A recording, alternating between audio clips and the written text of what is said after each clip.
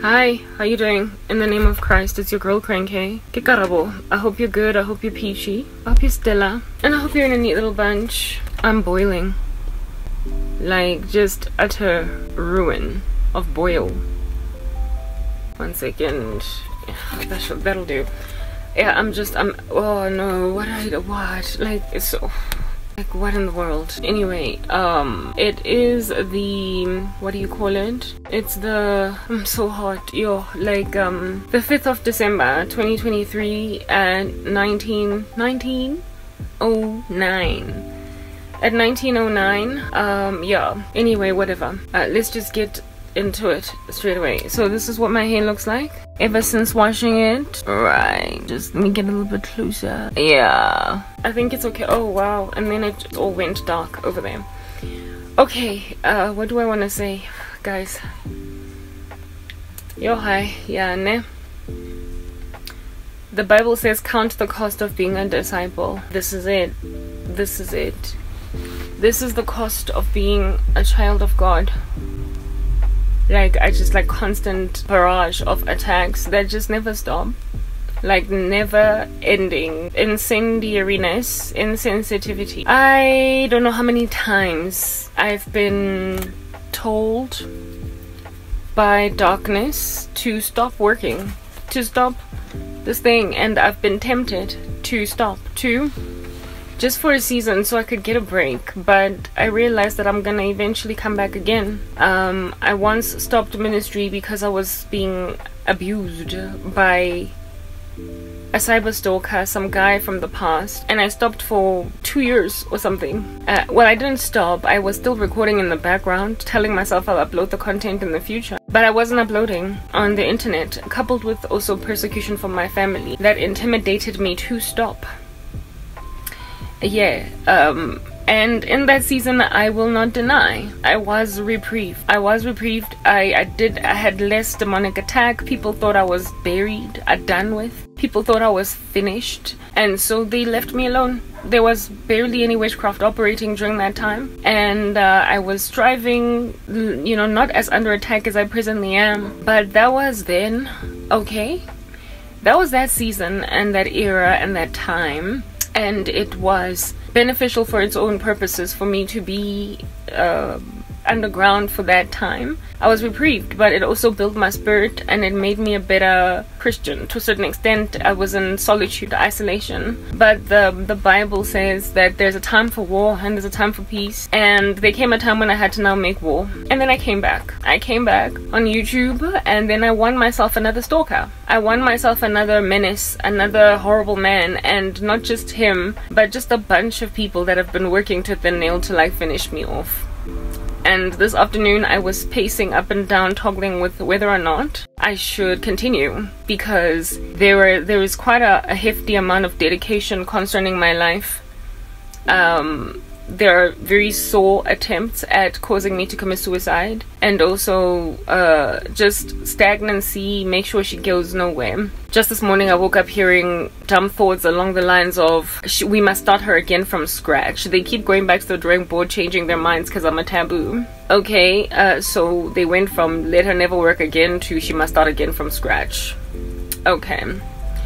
Yeah, and because of all this stuff, I, you know, thanks to all the macabre and the sorrow in my heart over this issue, over these issues, thanks to the sense of macabre that I feel, I was like, maybe I should just hunker down and see how they do. Maybe I should just disappear, like for a couple of months, a month, two, just bury myself and see how they react. And the Lord told me, you bury yourself if you do that. If you keep quiet, they're going to do spells to make you resurface, to find out if you are still alive or dead or what. And when you do resurface, whether or not it's your own prerogative to resurface, will be irrelevant to them. They will think it's their witchcraft working. They will think that they're controlling you like a puppet on a string. At the end of the day, I'm the one that sends you, and I'm the one that says do this, do that, speak, say this, say that. And you don't get to just sit on prophecy that I give you because you want relief from satanic people. I told you I will deal with them myself. The guy from the US is on death row. It's that basic. It's only a matter of time before he dies. And many of these other people that are afflicting me are also on death row, but those that aren't on on death row. They are on end of life row. In other words, they're at the end of their ropes, and that's why they keep doing this. The world is gonna basically handle them. Earth is gonna happen on them. Life is gonna catch up. That's what I'm getting at. Life is just going to slap them upside the head, and when that happens, you won't even know. You won't even find out, because you know, they are attacking you from a distance, looking at you as through binoculars. And when a sniper shoots dead some perched animal on a roof, and you are at like a 1 kilometer distance away from that person when they drop dead, you won't know. You won't know when they get handled, when they get arrested. You won't know when what happens. All you're going to feel all of a sudden is just a sense of relief from a lot of demonic attack. You are just going to be reprieved. From what it is that the Lord showed me, the judgment that's coming on these people, like I already spoke at length about the death that's coming to some of them, a lot of them. But those that are not going to die, life is going to happen. And by life, I mean because they're generally dishonest people who struggle to keep their ducks in a bunch, if that's even, you know, an analogy. They are going to get caught, found wanting. And so some people are literally going to prison, as in they're going to get arrested. One day in the office, the South African police is going to march in with a warrant of arrest for this particular person, and right in the office they're just going to be handcuffed and taken away, ultimately prosecuted and then sentenced. And so that's when the witchcraft from that particular angle will stop. The Lord is sending marching orders to these people, and he is basically finishing them off. So mine is to reprieve myself in whatever way, fashion I can every day, and trust that God has got this. I need my ministry. I need somewhere to come and talk. It's like my therapist couch. I need to be able to come here every day and just get stuff off my chest. Yeah, and if I don't do this, what? Must I play Candy Crush on my phone for hours on end non-stop and hope I win every game and not lose my lives? Must I watch Netflix? Must, yeah, properly just like waste my brain or depress myself with news across the world, looking at all of this insanity going on, and then just kind of, you know, sit on it and not comment on it, not give, you know, my own 2 cents on the matter, how I feel. I would implode, following which I would then explode, and that's not God's interest at all. My silence is my death in the worst way. I need my ministry to keep myself alive. It is some kind of a life support machine, and I am living on that life support deep every day. I'm not thriving, I'm just surviving off my ministry. It is my life support, and until such time that I get unhooked from these machines and live on my own, this thing is keeping me alive. So there is no way that I'm stepping away from it, because I'm not gonna go and make like the American man and put a bullet in my mouth. I am not going to go and make like the whole horde of South African men that are about to be arrested for crimes they committed because I ended up settling, compromising, and then imagining I gotta go commit crime to get ahead. These guys are going to get embarrassed on Christmas lunches, do you understand? While carrying their children and throwing them in the air. And the police are going to knock on their door with warrants of arrest. People are going to prison. The people that are afflicting me like this, like I said, a lot of them are, they carry, not a lot, all of them, their characters leave a lot to be desired. They're not honest people. They've gotten everything in life, if not everything. They've gotten almost everything, if not everything in life, by ill-gotten gain. They are criminals, they are miscreants, they are outlaws in society that, however, have got reputations for being good people. But there have been investigations getting done about them under wraps, and information, data, has been getting collected about them that's ultimately going to get to a point of arrest. So when they get arrested in their syndicates that they work for, I will be given relief. Is that basic? I will be given a relief from spiritual attack, plus whatever door it is that God opens, nobody can shut it. So even in the absence of some stopping what they're doing because they haven't been arrested or they're still walking around, for whatever reason God has just left them in that state, I am not a prisoner. I am not incarcerated by any evil men or women. I am a monument. I can't say that enough. An example that God is using to the wicked as to what under heaven he does with them when they don't repent. So I don't really need these guys to be arrested. Neither do I need them to die, seeing as some of them are inevitably going to die. I don't need any of that to happen, but they are made to believe that I need any of that to happen. And that's the reason why they continue in this way. And it is their continuation that is going to ultimately, what do you call this thing? It is going to ultimately cause them to lose grace from God. And upon losing grace, that's when people then just unleash on you all of your good tidings and whatever it is that's been keeping you together with sticky tapes. It's the sticky tape. It starts to fall apart. So that's what's good. It is, however, very exhausting in the run-up to. I'm having to be comforted as with booster cables, the way that I faint so much every day. I keep seeing the exact same things on a loop, over and over and over, to a point where I don't want to talk about them. Like sexual perversion, lots and lots and lots of it. And I'm like, I'm not doing this again. I'm not talking about this topic again. I'm not talking about Korvela again. I'm not talking about gender-based violence again, because I keep talking about it. They just keep trying, and over and over. And the thing about spells is when they're thrown in your grill, they actually kind of depress you. They wear you out. They make you slow. They make you lethargic. You struggle to do your day, to go about normally. You are tormented mentally. Yeah, stuff like that. And when that's like a whole thing, you're never gonna be okay unless you're always in a fast, praying, warding stuff off, and finding something to encourage yourself. So the Bible says, work out your own salvation with fear and trembling, but also count the cost of being a disciple. And these are the things that you endure as a disciple. He who endures to the end will be saved. You just get abused, attacked by kingdom of darkness people that are working tooth and nail to basically honor and pay homage to their little devil. And upon doing that, afflict you very, very, very, very extremely. And yeah, then you feel like trash, kind of like how I'm feeling like trash. So I'm not going to talk about these zombies at length again. I do want to simmer down though, because like I said, I don't have new content at this point, because I keep seeing the same spells, just different angles, different people doing the same stuff. And I'm like, yeah. Joe, the biggest bane of my existence is having people find my channel and then they follow me for 5 seconds, make a discovery that I'm struggling, and then try to do witchcraft on me despite how much I hate it. They don't have the history, they don't have the background, they just coming in today. And upon coming in today, they then cast spells on my ministry and on me. And I have to talk about it again. And again, and again, and again. No. Go to my old content. I'm not rapping on about it. I'm just not doing that. People will always find out that I'm suffering while I'm still suffering.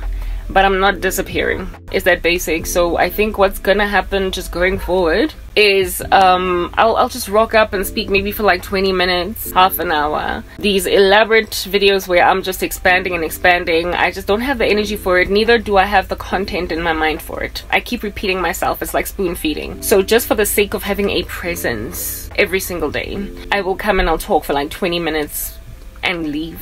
Short little videos that are going to require very little editing, very little, whatever's going on here with my phone, the glitching, the twitching, the speech lags, the issues with the phone, basically. Yeah, that is something that I am not going to be having a problem with anymore. Look at it. Look at it. You just saw a speech lag right there. It just slapped you in your face. Yeah, well, we're not going to be suffering with that too much anymore, because I'm doing literally just enough to get through the day. No more. Am I going to be expanding and expanding and expand? Unless I need to.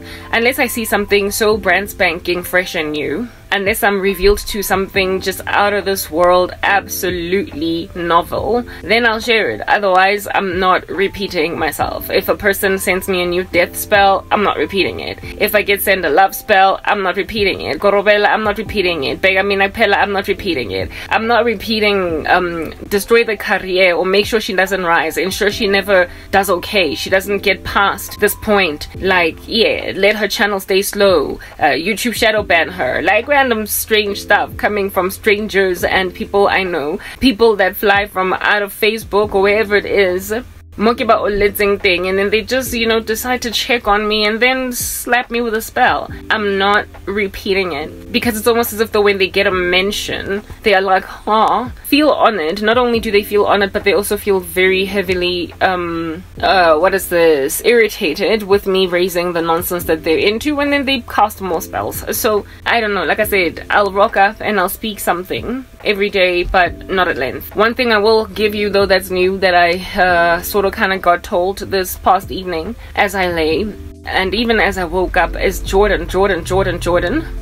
And I used to think, I thought initially that the Lord was speaking about Jordan, the country, but no, he just said Jordan. And when I was rethinking on Jordan, according to what it is that it might mean in particular for me, how I would relate with it, I then realized that God was speaking about the River Jordan, and the River Jordan of which, in the particular scene of Elijah being by it, what happened at the River Jordan, you guys? Elijah got raptured from that place. A chariot of fire came from the sky and collected him at the River Jordan. I woke up just hearing the word Jordan on a loop, and came with the conclusion that perhaps my exhaustion and my fatigue, and me being at the end of myself with these people repeating the exact same spells, is because I'm sitting at the River Jordan and the rapture is about to happen. So basic, maybe we're going home.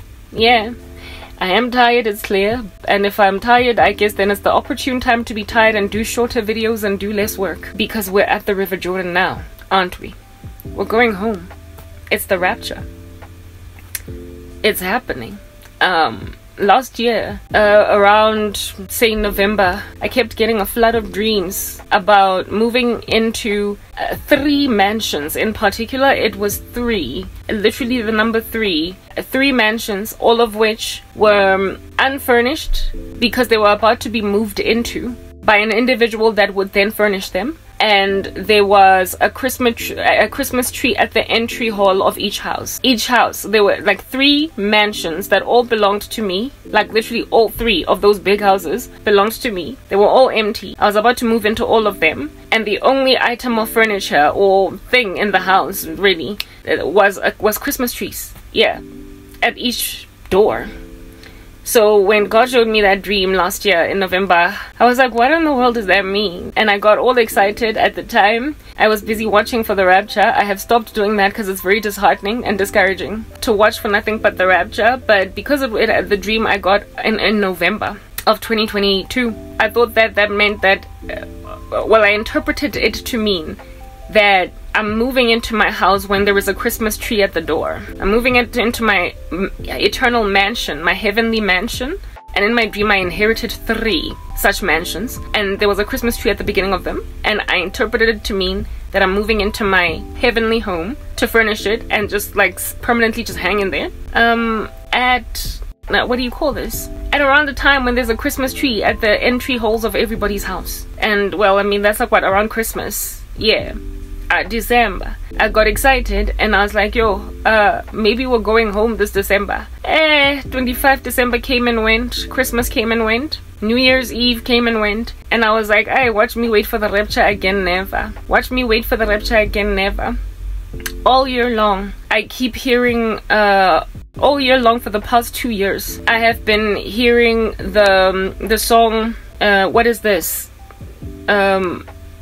Yes, 2 songs that ring in my mind. The first one is, there's a speech lag here. It's because I'm using the camera I prefer. However, I'm about to be done very soon, so it's okay. The first song that I hear is I'm dreaming of a white Christmas. Da da da da da da da. Yeah, I'm da da da. And then the second one that I keep hearing on a loop all year long is all I want for Christmas is you. Yeah, just as I'm walking, doing whatever, eating breakfast, I am hearing I'm dreaming of a white Christmas. I then move on, ignore it, and then a good 2 weeks later I'll be hearing all I want for Christmas is you in the middle of my suffering. Yeah.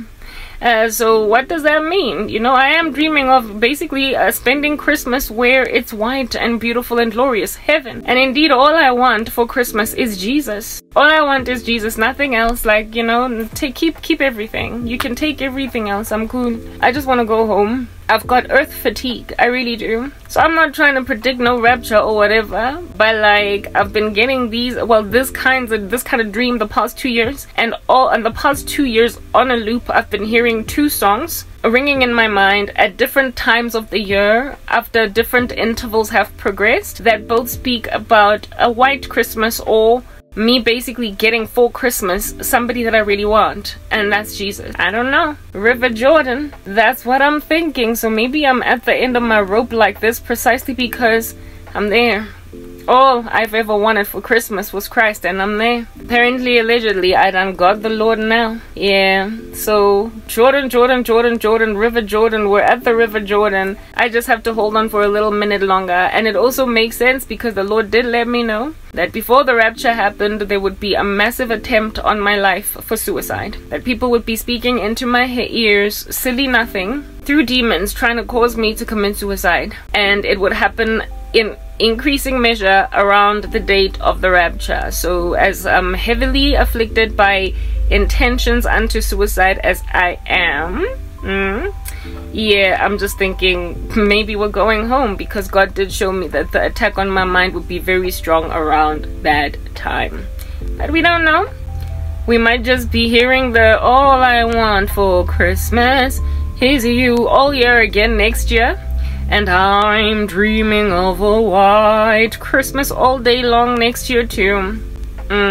Oh, and another thing that I also keep hearing is that these animals, with their insanity, their sorcery, their insistence on hurting the earth, and their lack of repentance is what causes God to take the body of Christ, because it becomes insufferable to continue on the earth anymore. And he calls them the Grinch that stole Christmas. Yeah. You know, like that movie, The Grinch That Stole Christmas? That kiddies movie? Yeah, he calls them Grinches that stole Christmas. In other words, the Christmas that people are anticipating they're gonna get in whatever year, in 2023. All of these menaces that are evil with their satanic worship and their incendiary agenda against the earth, and their persistence on eradicating Christianity from the face of the earth, their insistence on wickedness, will have caused the Lord, for the sake of his church, to rapture them, because they no longer are able to live survivably on earth. And so bring about the worst time in the history of the human race from around the time of Christmas. From around the time of Christmas. So they are all like the Grinch that stole Christmas. Anyway, I hope you guys have been edified. That's all that I wanted to say. I'm not predicting the rapture. I'm just saying that this morning I woke up being told Jordan, as in the River Jordan, as in Elijah's rapture, and yeah, everything else that I told you. So maybe the rapture's happening, but if it's not, then we don't know. But I do know for a fact that some people are literally about to plunge into hell fire because of all of this insanity. Don't know when all these things are gonna happen. They all are getting told me all at the same time. People getting arrested, I'm getting that understanding all at the same time. So it could all be happening around the rapture. I don't know. Or we could still have another year, and in this coming year people gonna get arrested, people gonna go in the ground. I don't know. I just get given prophecy, and me, I give it. I tell, I speak. When I get told, I'm just Tatan. Here you go. Take it. This is what God has shown me. When it's happening, I don't know. Just take it. So I can't do the math. I can't put the pieces of the puzzle together. All I can do is give you the individual Lego pieces, and you can assemble them for yourself, okay? Cool. Signing out in Christ's name. I hope you've been edified. Cranberry K. Bye.